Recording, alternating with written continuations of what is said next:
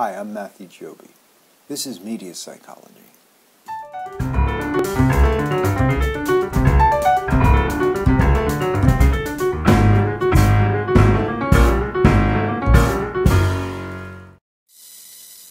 So we're going to begin investigating this emerging field of media psychology. It's a very new field that's coming into existence, although, as we'll find out in the history of media psychology, that the earliest psychologists, certainly the Gestalt psychologists of the 19th century, early 20th century, were very interested in our relationship to film and other forms of media, the environment, architecture, etc.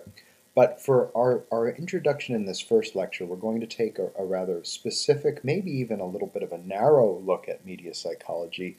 And as the lectures unfold, as we investigate this further, we will come to understand more broadly defined ideas of media psychology and how media psychology is done. So let's begin by taking a look at the word media. Etymology of the word media is the Latin medium, which is singular form.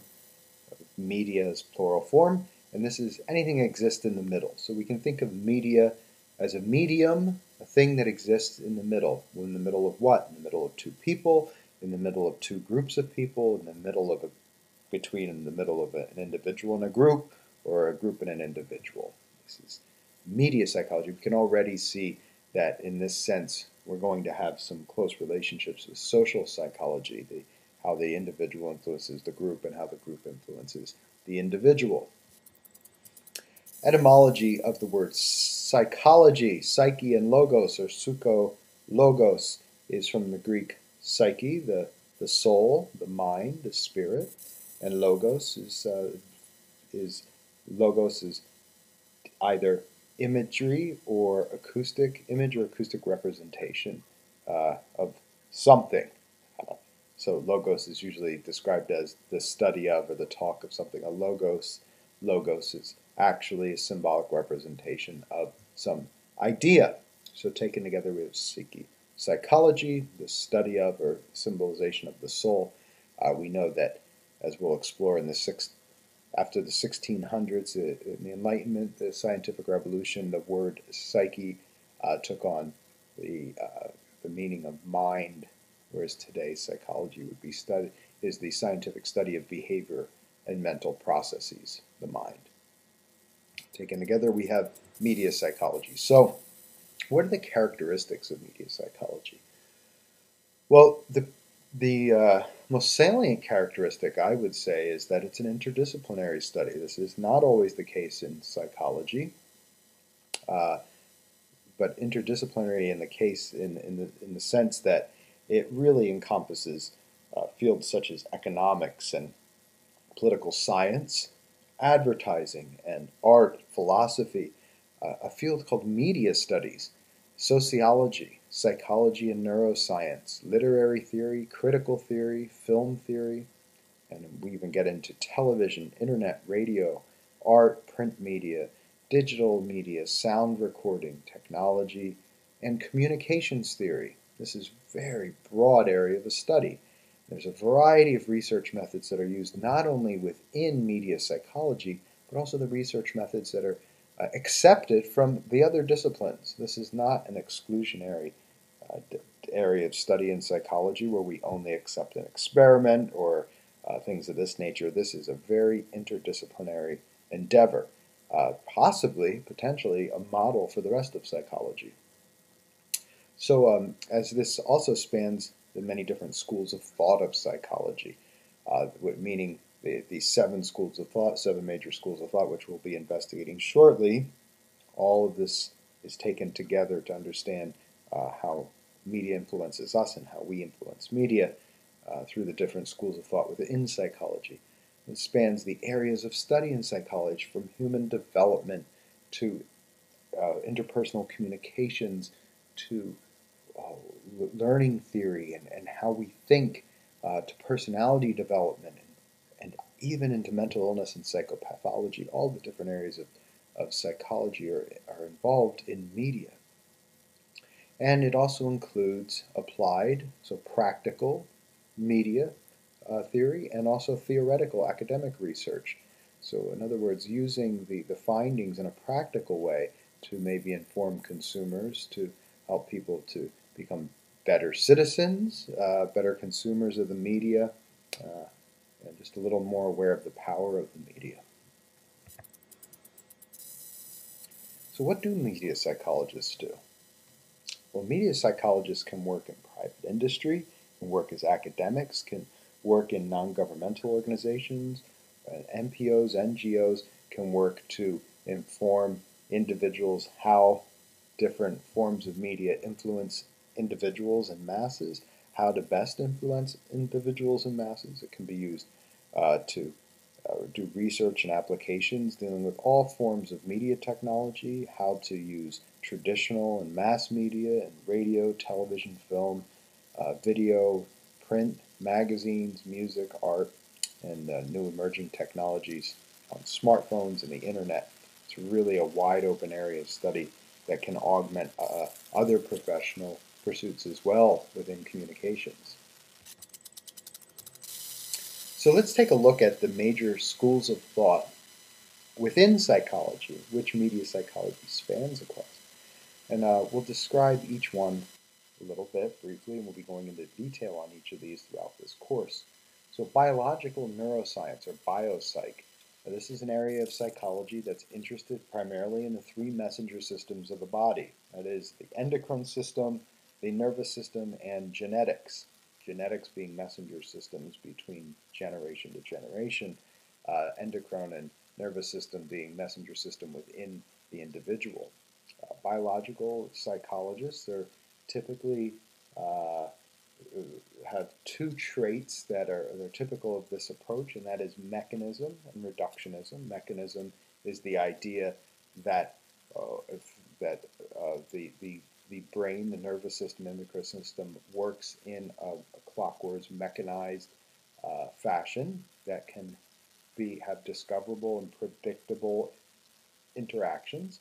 It's also materialist, meaning that the basis of stuff is material. It's not uh, spiritual, but material. So, in other words, chemical particles and brain tissue is very material.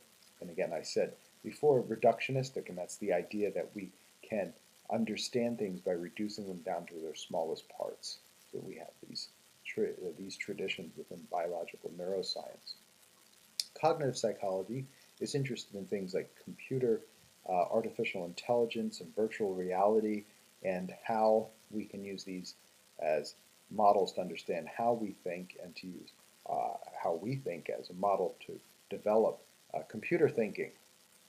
Evolutionary psychology is interested in how the individual adapts in their environment for survival and reproduction.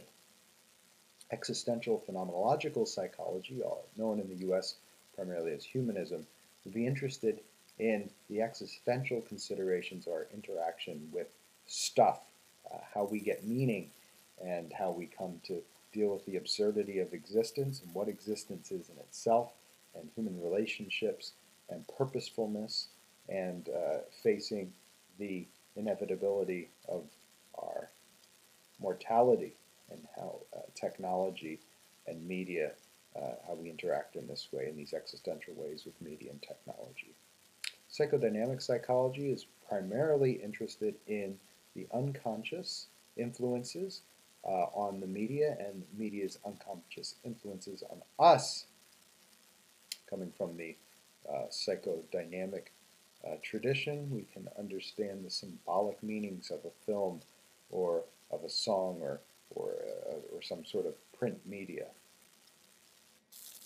And in behaviorism, we'd be looking at a behaviorist is interested in the operant conditioning and classical conditioning through media, reward and punishment schedules, what keeps us clicking on the mouse, and also our classical or associated learning through our interactions with different media and messages. Finally, sociocultural psychology is interested in the cultural influence, the cultural implications of media, and how we interact socially through media.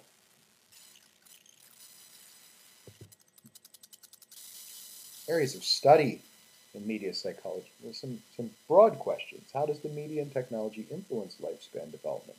Not only cognitive development and thinking, but biological development.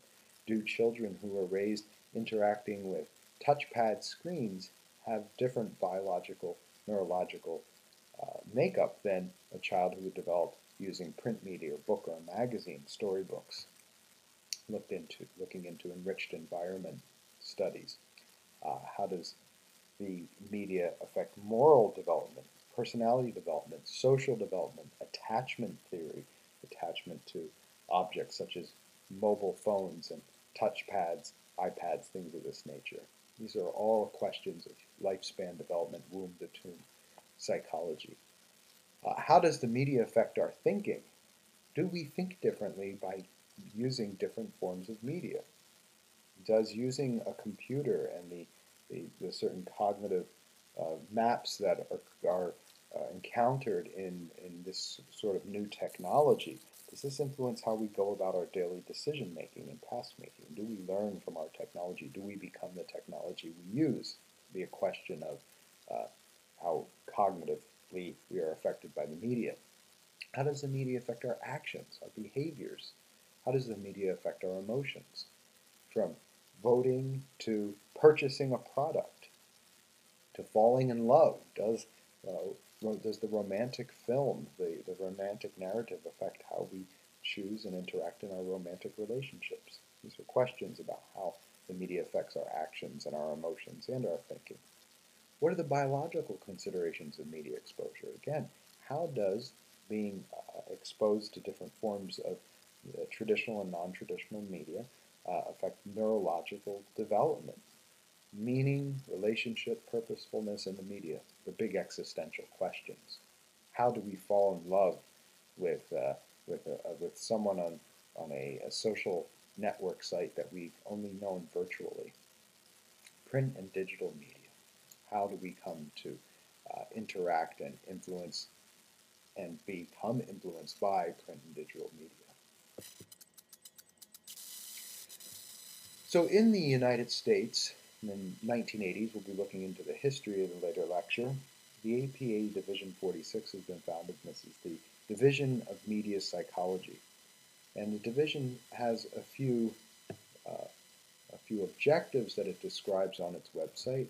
We have the website down here at apa.org/divisions/div46 And to give an idea here, the APA division's objectives are to support research and enhance the understanding of the impact of media technologies and the effectiveness of media technology to transmit information and influence behavior, to develop a community for the discussion and development of theoretical frameworks of media psychology, to support the development and use of positive and pro-social media technologies. How can we use our understanding perhaps of what has been traditionally referred to as propaganda in a positive way to encourage pro-social behavior. Support efforts to educate the public and professionals in media and technological literacy and digital citizenship, so being an informed consumer, for voting, for purchasing, and all of these things. To facilitate the interaction between psychology and media representatives to encourage fair and accurate representation of the science and practice of psychology. So this is a little bit of a goal for psychology itself, to use media to promote the field of psychology. This is an objective of the APA, Division 46, to prepare psychologists to interpret the psychological research to the lay public. So how to explain more esoteric concepts in the profession to the general public, to find the usefulness of this, to enrich and encourage the teaching and training of media psychology, and to encourage adherence to the APA technical standards and guidelines in use of the media. They have liaisons with other divisions within the APA.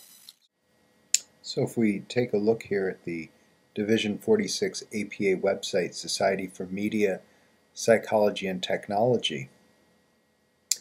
We just explored this. We see that the Division 46 gives a little brief history of itself.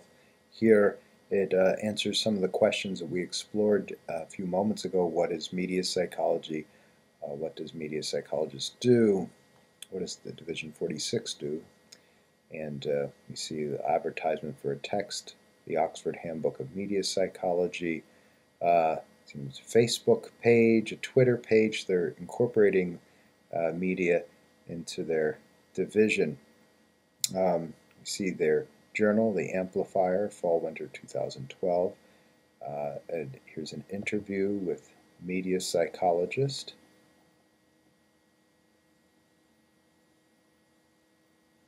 And see incorporating media into the website itself.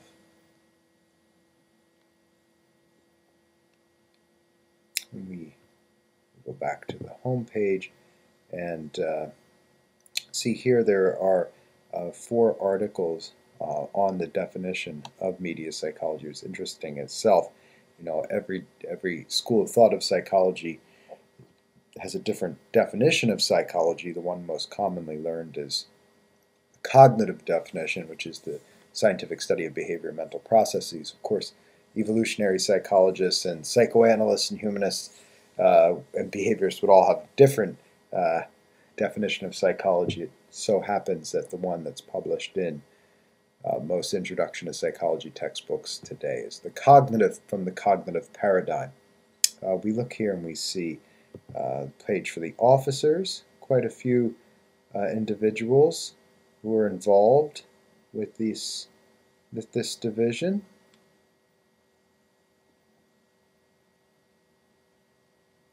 Information on membership.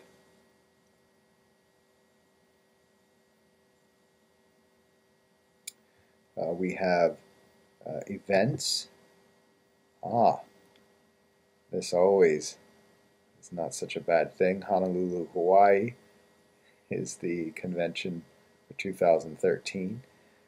This would be better if it would happen in December instead of July. Let's see here. Newsletter. See, the newsletter is going back all the way to 1993. A listserv. Articles and resources, media psychology related links, articles and books. You see the books include Psychology in the Media, different interdisciplinary texts, graduate programs in media psychology,